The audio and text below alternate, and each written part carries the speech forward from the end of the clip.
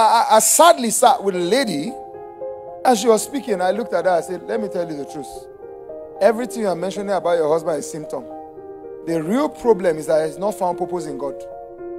Everything you are talking about. Because what constrains us is the purpose we have found. And because we live in a money-driven world, if we are not careful, we'll find purpose in what is not God's central purpose for us. For instance, whenever I say this, I sense people would near beat me if they can, or if they could. Go back to Adam and God. God did not talk about money. Money is one of the biggest distractions of the male man today from purpose. Money. Am I saying man should not make money? You need to make money to stay stable.